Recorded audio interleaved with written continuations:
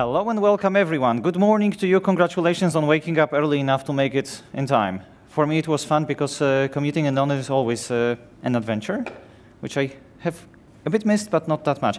Anyway, welcome to my talk called Over 2 Years with Java 11 in Production, or how I should call it since recently upgrading to Java 17, crazy or crazy not to.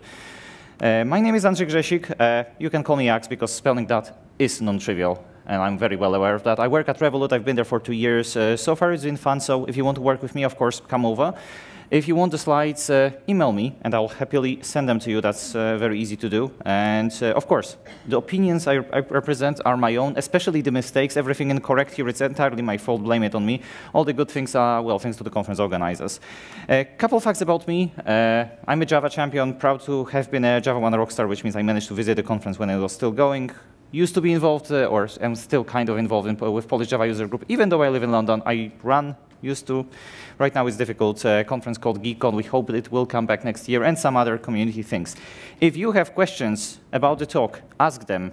You can try to wave, and then somebody will tell you to type them into the app, or you can figure it out with somebody here.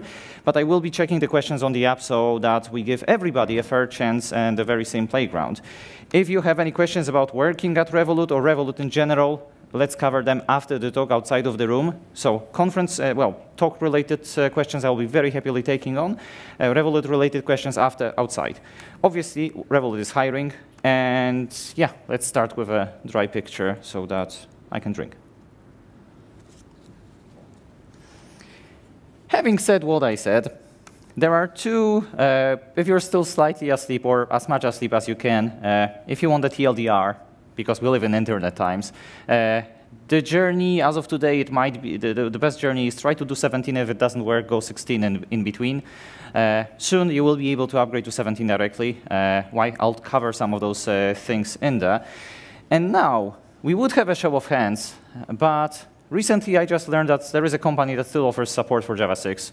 So yes, there is plenty of Java 6 out there. So there are people out there. I wish they will be able to migrate, but what can you do? A lot of people in the room still will be on Java 8. You can try to wave your hands. That's always interactive. I wave at you back, and people on the internet, I wave at you as well. Hi, good to see you.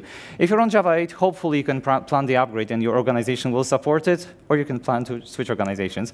But that's entirely up to you. If you're on Java 9 or Java 10, there is a small caveat there. They are not being developed or maintained unless you do it yourselves, which means probably want to migrate out of those faster than out of Java 8.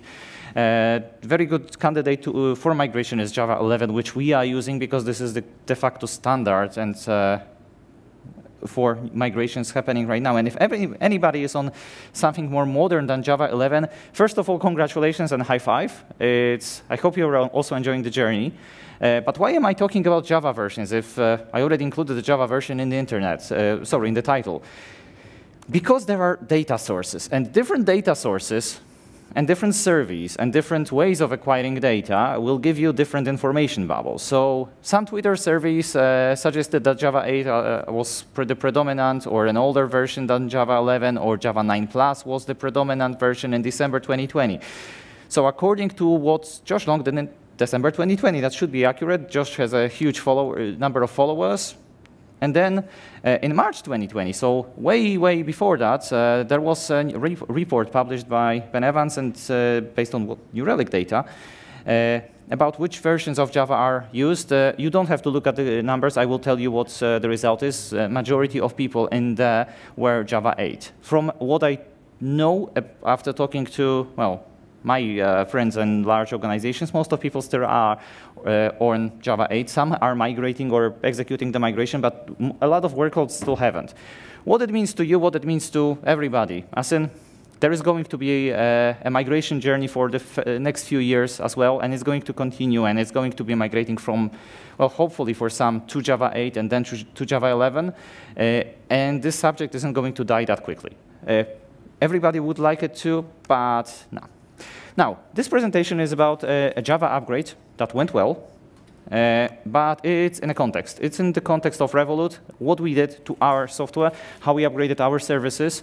It is very much possible that if you attempt to do the very same thing, your mileage and your experience will vary. That's normal. I am going to tell you what I found out that might be useful to people that still have the migration ahead of them. And yeah, when we were migrating a few years ago, well, it's sooner going, well, it's closer to 3 years than 2 years, actually, right, as of now. We were using something called CoreOS, and all of our applications were run in Sonic Docker using Spark Java, Juke, and there were some, of course, other Docker containers running on the VM, but one application per VM. Obviously, CoreOS is now, it's not resting, it's dead. And we decided to upgrade. And why would we even decide to upgrade? Well, there is one. One of our mottos, main motivations, well, the corporate spirit, somebody tried to capture us, get it done. Yes, we like to move things, and we like to move things and keep things working, because in any financial organization, well, has to have the uptime. Otherwise, people will not believe they know what they're doing. Obviously, we cannot go down, and we try not to go down. And I think we're doing pretty well. But with a Java upgrade, we need to upgrade because we need the security fixes. It's an obvious thing. We do not want to expose anything that is behind, that can be actively exploited. And if you go through the list of security findings and security fixes that have gone into JDK releases, you'll discover quite a litany. And it's a good thing because the software is actively maintained. People use it. If people use it, then people will try to attack it, and people make it safer and safer. But in order to get security fixes into the JVM, we need to upgrade the JVM. So that work is not going away. Also, we would have to upgrade to Java 11 on one occasion anyway, because that will hopefully be inevitable for most of people and most things. So we wanted to do it faster, just to be. Let's be over with it, and that's it. And also, we wanted the new features and fixes. Nothing unexpected. And then there is one more reason. We know that a lot of people are very eager to try Java 11. If that's going to make it more exciting for them to join us, well, of course we're going to do it. That's a very easy thing to do. And yes. Now, why would you consider an upgrade to Java, anything more modern than Java 8? This is one of the primary reasons. Does anybody know who that person is? Of course, this very friendly person is JSON. And how is JSON related to us? Well, JSON, well, anybody who does strings or, well, string manipulations, or anybody that uses REST, which usually talk JSON, is going to be affected by how string is capturing its characters. You probably know that up to Java 8 inclusive, strings were character array based, which means 2 bytes per one entry into the table, and so on and so on. Memory cost is obvious. From Java 9 onwards, that was changed to a byte array. If you're using default, well, a smaller set of characters, for example, ASCII, which most of REST responses that I am dealing with are, then you don't have to take 2 bytes per character, but you take just 1, which means you're going to save memory. If you're doing it with a lot of REST and a lot of JSON, you're going to save a lot of memory, which means less pressure on the GC, less pressure on your CPU, and, well, free performance, basically. Of course, somebody could say, yes, but you can do string deduplication with G1 on Java 8, and yes, that is correct. The problem with G1 on Java 8, it's not that great, as in it's good, but it is much better in 11. So just by going from Java 8 upwards, you're going to get, well, happy JSON. Now, in our case, upgrade and changing the Java version, so changing all the applications, it was something that engineers were dealing with. Because we have an ops team. That's not a surprise, but they deal with automation. They build the cookbooks that everybody else uses. So we believe that you build it, you run it. Nobody's going to change the environment that your application is going to run, unless you want to unless you wanted to do something crazy, like, I don't know, replace Kubernetes with whatever the new thing is going to be out there. But that's not happening, luckily. But engineers take care of the infrastructure tasks. And if there is anything specialized that needs to be done, then this is where the ops people will step in. For this migration, our engineers, our software engineers, were able to migrate almost the entire ecosystem to Java 11. The only place where they had to talk to the ops people was, well, of course, give them a heads up, but also ask them to change what TeamCity defaults to. and that's it. Everything else done by software engineers, and it worked nicely. Our context of Java 11 upgrade was specifically from this build. If somebody has archaeological inclinations, well, this is what I was able to dig out. And we did it to all of our applications. Somebody could have asked, why did we not go to Java 9 or 10? As I said, because 9 and 10 are no longer maintained. I am not aware of anybody doing actively backporting fixes to those releases, so 11 was a better choice. And 12 wasn't available at the time, because we would have tried with 12, of course. And then we also had to make one more change. We decided not to use Oracle JDK anymore. So we went OpenJDK, like most of you probably do. Why? Because there were licensing changes, which means you can't really build your own images and you cannot redistribute. This, in the context of Docker that you have seen, because we're building a Docker image which has the JVM version baked in, means that we would be breaching the license, so OpenJDK doesn't come with those restrictions. And that was much easier. Also, running Oracle JDK at that time in production required a license. What's changed in 17 is the wording that I've captured on the screenshot. This, it says that it's free to redistribute Oracle JDK if da-da-da-da-da-da. I am not going to tell you whether that's going to cover you. This is something that if looks interesting and you have a reason to come back to Oracle JDK out of OpenJDK, then I would suggest you consult a lawyer who can read into legalese and license version of legalese. I am not a lawyer. I will not interpret it for you. I'm just going to tell you that there has been a license change, but I would probably suggest keep using Adopt OpenJDK or just OpenJDK, and it will be, that also works.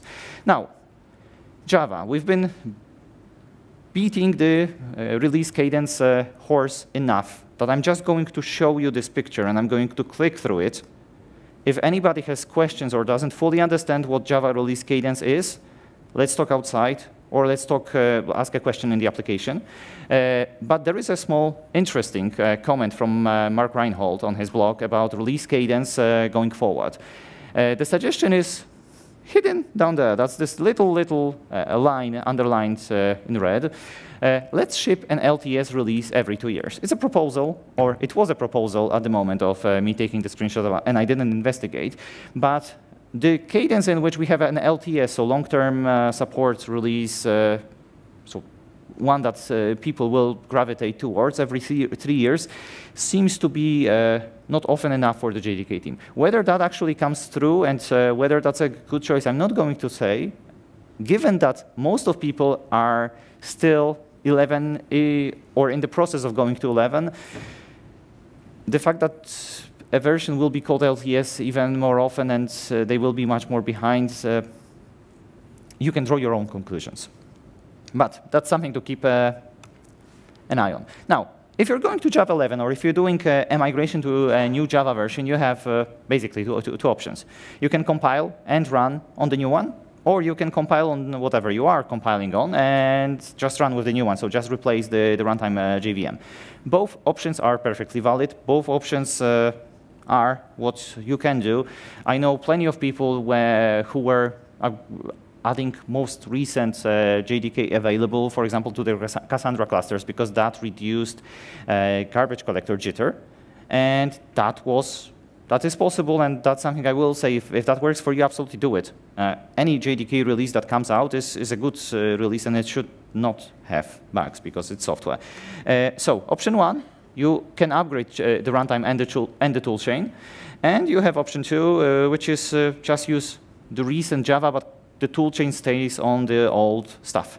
Now, why would you consider staying with an older tool chain? For example, if any of the things that you're running with is old Cassandra, old Grails, old Hadoop, old Kafka, old Spring Boot, and old Thrift, or some other old stuff. Some of those products have been upgraded to support Java 11. The thing is, if your organization still has some older integrations, older pieces in your software, you might not be able to. And that's normal, and that's absolutely fine. Some of them were actually even not run with Java 11, you will have to do your research. The more dependencies you have, the more esoteric dependencies you have, the more research you will need to do. It's a matter of going through release notes and talking to vendors, or just sometimes trying to run things, because even though some of them might say that something doesn't run with 11, it will run perfectly. And then some people might say that something runs with 11 or runs with 17 even, and then you just try to do it, and then you have those bugs, and they do happen, and that's normal. First, consult the notes so that you know what kind of an effort you will be dealing with. Or maybe, because you're here in a Java upgrade talk, you can use it as a vector to suggest to, for example, the people who maintain your Cassandra clusters, hey, maybe it's time for an upgrade because this 3 line is a bit dated. Maybe we can go something more modern. If you think that people don't run old Cassandra, well, they still do. Same for old Hadoop clusters. There is plenty of legacy out there for us to fix and to upgrade. Now, build tools. If you are going to deal with a Java upgrade, there are 2 tools that are included in the JDK itself under the bin directory that I want to mention. One is called JDeps, which shows module dependencies, including internal API usage. And also, this awesome tool is available as a Gradle or Maven plugin. Dear Ant users, maybe there is something for Ant. I just don't use Ant, so I don't include it, because this presentation is in context.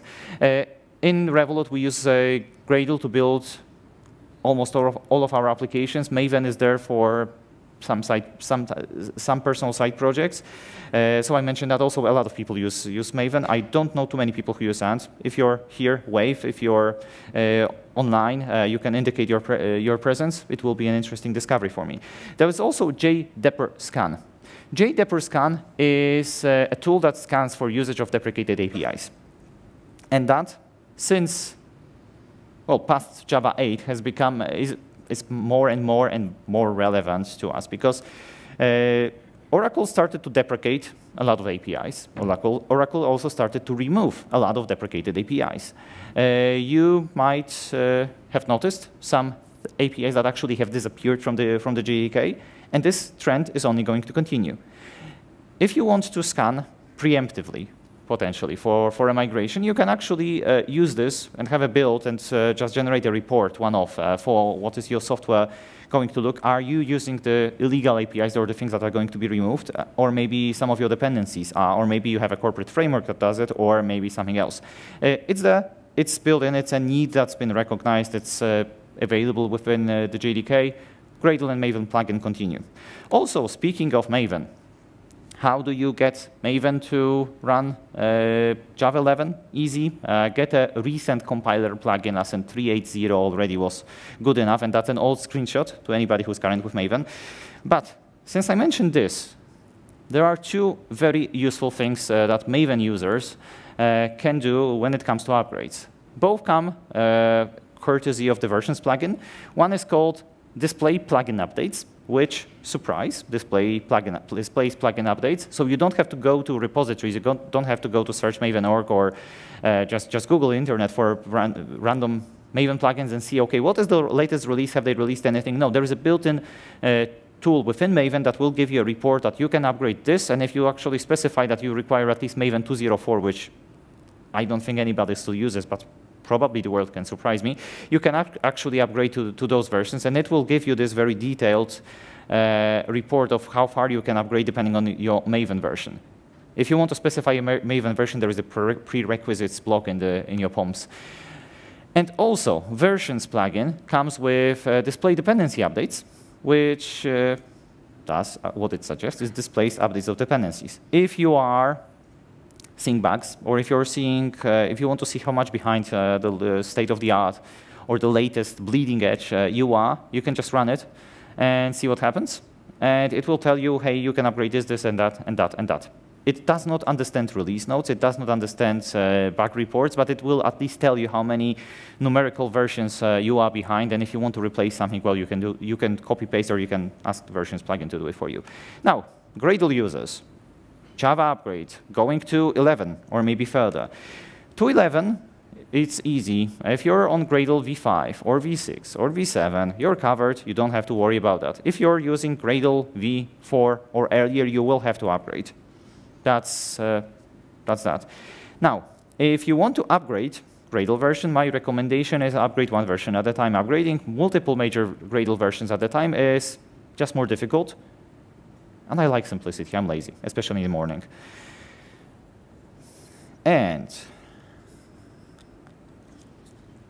what about Gradle and Java 17? Up until some time ago, Gradle 7.3 RC1 was delayed.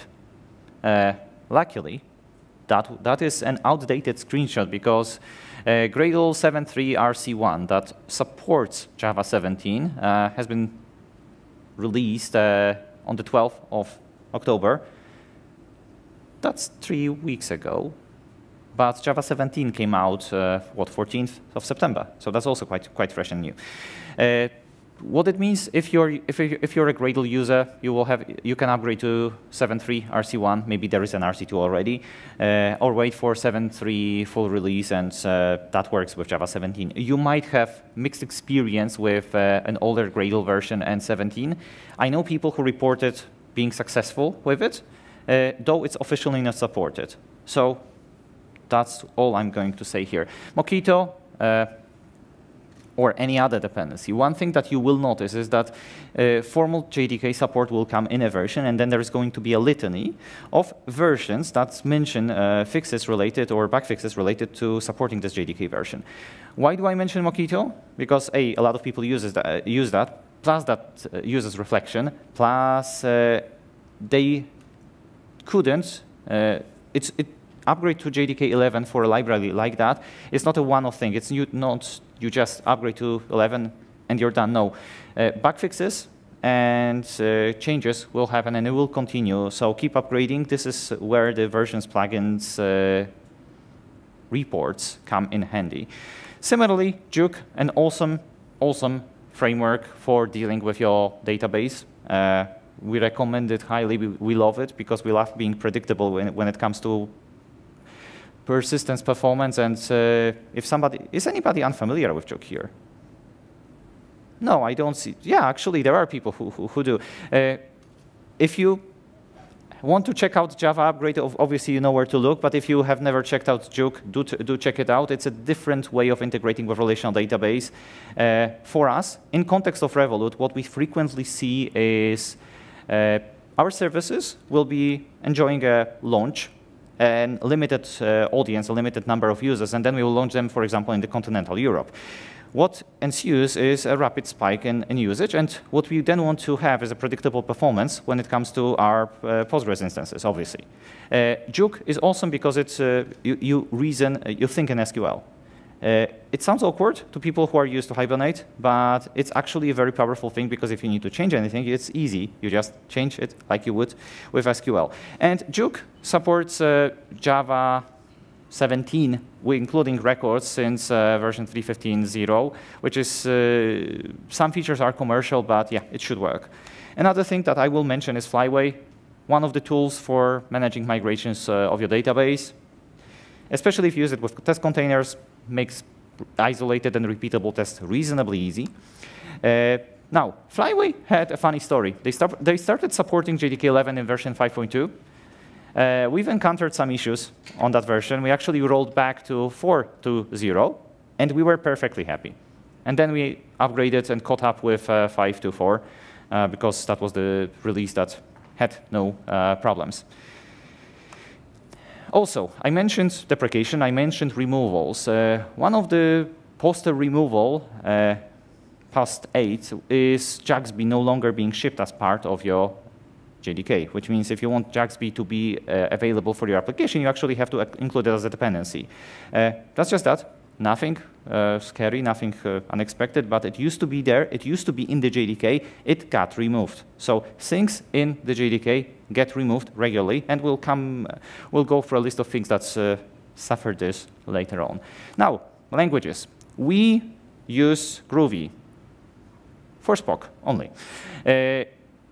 We had to wait for Groovy to fully run with 11 before we were able to go full 11. Then it worked, but if you're using Spock, and if you're stuck with an older version of Spock, this might be a point of contention or a point of rework because Groovy has its peculiarities. As in, you have to the syntax and the power that it gives you sometimes means that you have to wait a bit for it to support newer Java. Luckily, 11 is already supported. 17, Groovy 4.0 is in beta 1, or was at the time of checking. Maybe there is a newer one, and then it should just work. Scala, we just switched JDK versions. Everything works. They didn't care about modules at all, but the rest of the stuff worked. And funny thing about Scala, they already mentioned JDK 18 readiness. This is probably the only language that I know that upfront mentions 18 readiness, but they already are. If you're using one of those recent enough Scala versions, you're covered, and that's it. Kotlin. Kotlin and our JDK 11 upgrade was very simple. As soon as they had a version that supported JDK 11, we just upgraded, and it just worked. So I can recommend the experience. The problem is I couldn't see anything about the JDK support, JDK 17 support yet. It will probably happen, but for us, and we are using Kotlin a bit, that's going to hurt, or we have to wait. And same for our Android stuff. Obviously, if you're using Android, there is a high probability that you're using some Kotlin. We have to wait to update everything.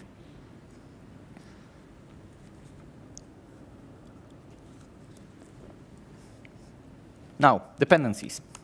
What might your typical application in Java look like? Well, you have something that depends on something that depends on something. As in, obviously, those dependency chains are going to be much, much longer and much more complex. But when it comes to Revolut apps, there is usually a framework, a library called Alpha that supports integrating with Postgres and Event Store, and there is a commons library, and that's basically it. And we try to keep our dependencies reasonably thin. How did we approach the migration? We started to compile the apps with Java version 11, so didn't touch the central frameworks yet, because we needed to make some source changes so that the compiler would be happy. That wasn't too painful, but this is what we did. And then we started to run the tests using 11 to discover what breaks in unit and integration tests. And we're very proud of our testing, and we like the amount of tests that we have. But we discovered some funny quirks of Spock when the migration had to happen. And then we started to run individual applications using 11. The central libraries were still compiled using 8, like they used to be before. And then we put focus on the framework, so into the onion. So you can call it the Shrek approach, or you can call it the onion approach. Doesn't really matter. I would recommend going from the outside, because then that's what we did, and that worked reasonably well. If you go from the inside and target a newer JDK, you risk using some of the newer API features, especially with some of the syntax sugar that comes with 17. That's a real risk, because yeah, it's very convenient. If anybody's using JDK 8 and Bouncy Castle, there was a change. If you want the details, they are in the slide. If you want the slides, email me. I'm not going to talk about it too much, just highlighting this. And then VM options. VM options, especially when going from 8 to 9, had this change. They had unified GC logging. Unified GC logging means that instead of using the top-level incantation, you start using the bottom-level incantation, which means you change how you asked your GC to produce logs. And producing logs from GC is generally a very useful thing. The question that you could then ask, okay, how do I even keep track of that? Well, there is an awesome creation of Chris Who Codes, which is in the form of a website, which tracks the flags of a lot of the JDK releases out there. As in, they cover Belsoft, they cover Eclipse, they cover Oracle, they cover SAP, OpenJ9, Microsoft, GraalVM, and so on. I'm not going to read all of it. There is no point in you learning and actively grabbing through sources of the JDK that you are running with for the list of flags that's changed, and to try to infer the meaning of the flags in the source code, at least in most common cases. Sometimes there is. If you're curious about what are the interactions between certain flags, what is the meaning of the flags, go to this website. It is a very useful thing. It is a great repository of this knowledge, and it will tell you about what's affecting what, how they are intertwined. And they also mention or link to this tool, and you can see it in the top left corner in tiny, tiny thing, Jackoline. Jackoline is a Java command line inspector. So if you're trying to use nonsensical flags or you would like some tool to verify it, you can use Jackoline, and it will tell you, hey, you're using a command line that makes sense, or using a command line that actually doesn't make sense anymore, because for the version of the JDK that you have selected on the operating system and the CPU, something makes no sense. And that's useful. Java 9 changed how you configure zip files, as in they don't mmap anymore. Just mentioning. Now, time precision was a bigger thing, and it is a bigger thing. Why? Because starting from JDK 9 onwards, Java, instead of only being able to do top left, they started being able to do bottom right. Or, in another word, they increased the precision of the clock system UTC clock. Depending on what the underlying operating system can give you, Java will now see, give you the precision as much as the operating system can, which is mentioned here, so captured in JODA and Java time, which to us engineers usually manifests as the number of digits after the dot in your time. If anybody's doing tests that involve databases and precision of storing records and expect some things to be within a certain range, you will see a change of the representation. And that's expected. If you have some approximating logic that touches times, you will see changes, and some tests will break because of that. And that's basically the meaning of that change to you as engineers. Also, what the conclusion is, if you want something that has controllable precision, because sometimes you do, sometimes it's just easier to have tests running with the same number of digits, or your environments have a standard that you want to maintain, the recommendation is have your own time injection logic so that you can affect all of the tests through a single call. We have something that's called clock also, or time provider. And instead of saying now from the Java time APIs, we say instant, and that works. The code change is trivial. The significance is not so much. Now, Java 11 upgrades. I mentioned that we've had some bugs. If you want the details, they are listed on the slides. Data informator with locale UK through a null pointer exception. Happens. You can work around. And there were compiler bugs. Things stopped to compile, especially with this great esoteric message, compiler MSG bug arguments 1103, 1, 2, 3, 4, 5, 6, 7. Yeah, great. That was actually a duplicate of something. What it meant to us is we had to be very peculiar about which build of JDK 11 we were using.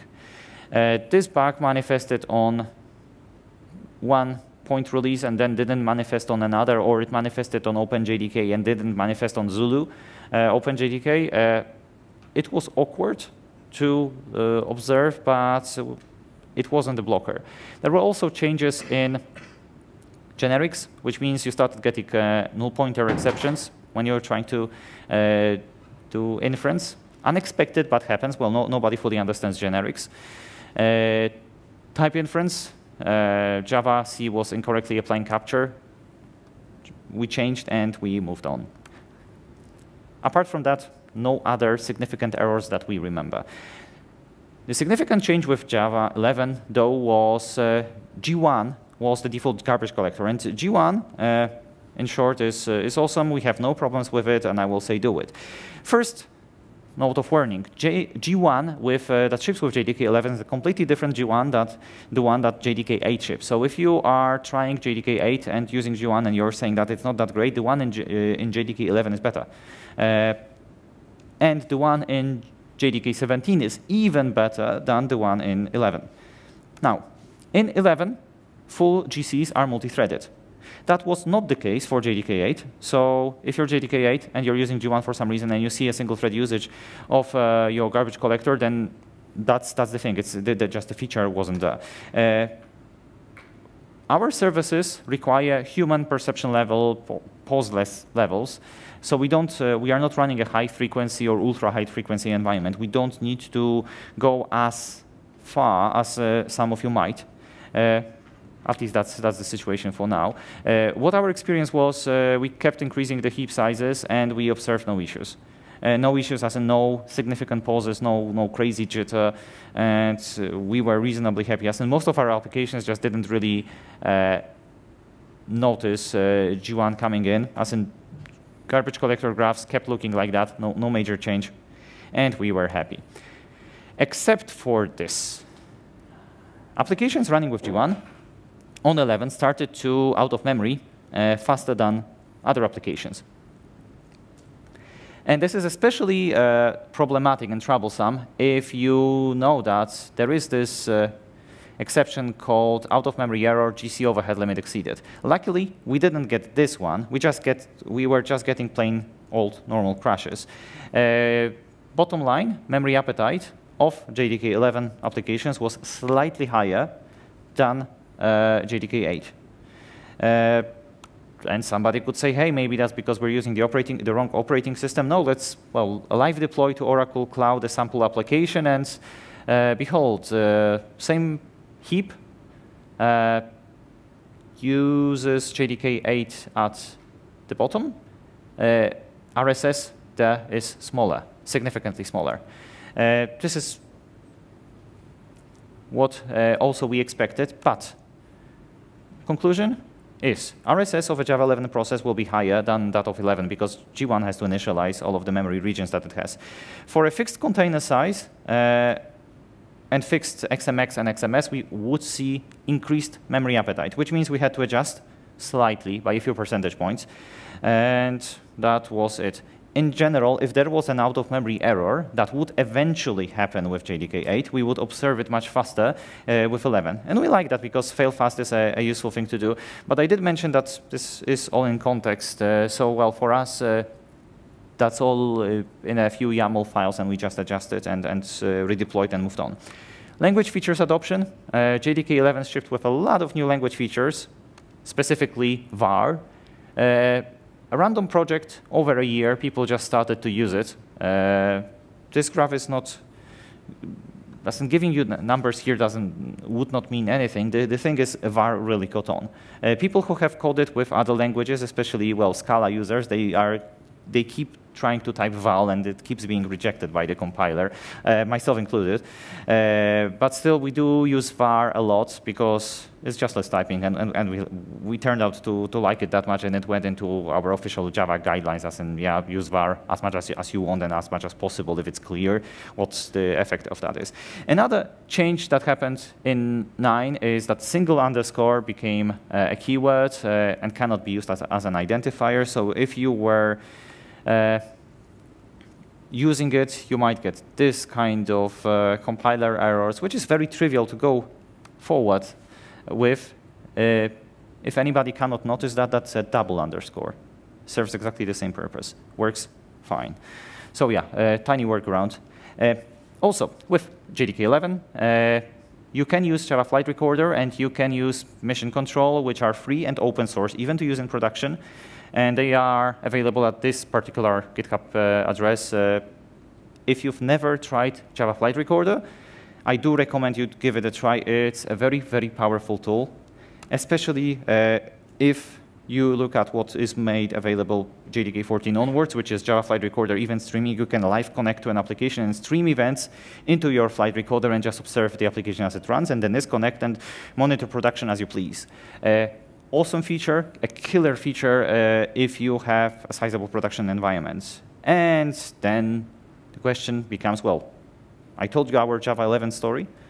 As you see, it wasn't that painful, as in there were no dragons. The question is, what is next? Obviously, this is what's next to us. And this is actually something that we already started working on. We expect to be migrated to Java 17, I will say soon.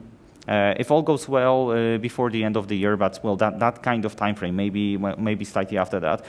Obviously, this is completely transparent to our users, but we really want what's coming in, especially when it comes to well, performance fixes and language enhancements. And let's have a look at that.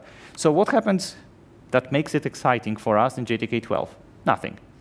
That's a completely that's a JDK release that we're not going to use too much. Just because, yeah, we are not going to run Shenandoah, we're not going to, CDS is not a factor for us. But you can see G1 fixes. So this is why I keep saying that G1 in different JDK release is different, because G1 as a garbage collector, the general algorithm remains similar, but it is being, it keeps being developed. JDK 13 comes with ZGC, which has that's a nice feature that we've used, and some previews. No longer a factor for us because we're no longer maintained, quite old.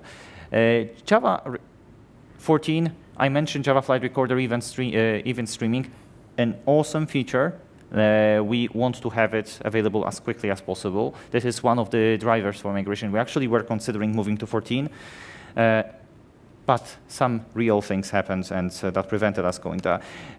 And then 14 has also another very useful feature, which is helpful null pointer exceptions. Helpful null pointer exceptions gives you basically this. It says cannot invoke name of the method because some value is null. And that's a feature that's off by default in JDK 14, but if you look at 17, it's on by default, or at least it was on the JDK 17 I downloaded, so I expect it will be with all of them. If you have null pointers in your production logs, even if you see a lambda or something convoluted, getting more insight about what happened is useful. It's just tremendously useful and tremendously nice change that has been introduced in that JDK. On the other hand, JDK 14 removes CMS. If you're using CMS, if you rely on CMS, 14 is a very problematic release because it gets rid of it. And that's that. It also removes the PAC 200 tools and API, but I don't know too many people who would use it, but still. For us, that's not a factor, because we're not using that. We're using G1, and we're reasonably happy. If you are using CMS, your mileage might vary, or those applications that actually rely on CMS and garbage collector flags might have to wait, or you might want to have a look at ZGC. JDK 15, another thing that they remove is the Nashorn JavaScript engine. For us, not a factor. For you, if you're using it, it might be. Also includes ZGC, so what Oracle claims is the new killer, amazing garbage collector. I have not tried it in anger, and I will not offer any opinions about that. There are talks available about ZGC. There are very, very amazing people working on ZGC. It's probably very good. I just haven't used it, so I will not give you a report. JDK 15 also comes with text blocks, so it's finally possible to do that in Java without using Groovy. What is not that fully empowering is that you cannot do variable interpolation in there, so you cannot put an, I don't know, curly braces S and have a variable being rendered there, but that's progress. The fact that we can do multi-line strings is very, very useful. JDK 16 migrated to GitHub. For us, not a factor, but useful if you want to contribute.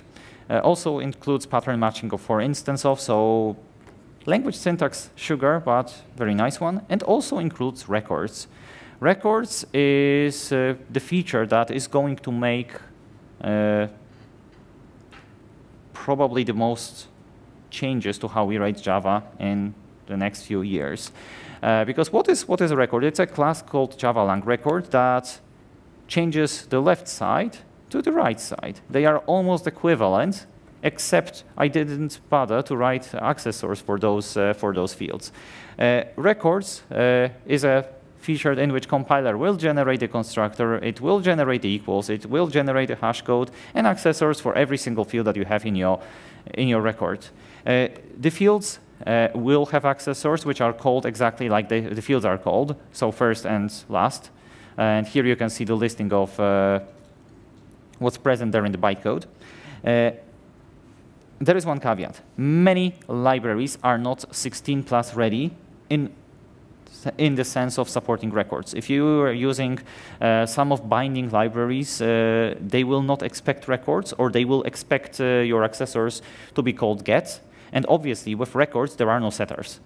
For get, there is a simple workaround. Either add your own custom accessor, or call your properties get something rather than something. But that kinda is ugly, and it's terribly ugly and terrible, and we don't want to do it. But it's only a fair thing. I have to say that because as of now, it is we are where we are. And also 16 starts to do this: strongly encapsulate JDK internals by default. The significance to you, the users, is very simple. You have to add a flag, and everything works as expected, and no changes are needed. But JDK 17 also includes strongly encapsulate JDK internals. But this time, you have to do this. And if you are actively using internal illegal APIs within your JDK, this is one of the reasons why I will say maybe go to 16, let your library and dependency authors upgrade to 17 compatibility so they stop using the illegal APIs. And it also contains sealed classes, which is going to be quite nice for API designers, and context-specific deserialization filters, but I'm not going to go through them because we're almost running out of time. So if you have questions, now is the time to enter them into the application, unless you have done it before, and we'll soon be going through that. And if you want the slides, just email me. I'll send you the slides. No secrets to it. And yeah, there's always the question of how should we upgrade? How do I recommend people upgrade? Go 8 to 11, try 17. If it works, you win. If it doesn't, go to 16 and then go to 17. And then let me have a look. Q&A. I see emptiness, or my iPad is out of Wi-Fi, one of the two. But I have a workaround for this. A question that might come in is, how do you get the colors? Use semantic highlighting in your IntelliJ. Plus, you might want to use rainbow brackets. Somebody is going to ask this eventually, maybe in the corridor. How did we find JDK 11 performance? Very good. We had no problems. As I mentioned, our services are supposed to return in 2-digit milliseconds, or sometimes they might actually have a budget of 3-digit milliseconds. Everything works. Everything is within budget. We didn't encounter any JDK-related performance regressions.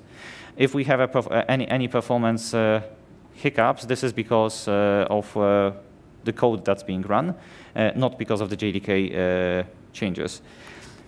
Are we using modules, and did we think about migrating to modules? No, still not. And frankly, we're not going to. Our services are deployed independently. They talk through their service API. That gives us enough modularization, and we're reasonably happy with it.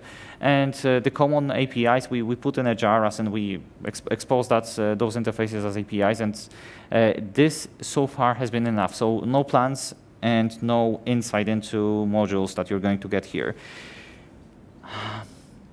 Yeah, and in the Q&A, I see a comment from Stefan about not yet, but we'll add it in the near future. I don't think that's relevant, so I think there is something wrong with the app. Maybe somebody can help me, and if they see anything more. But I see heads showing that no.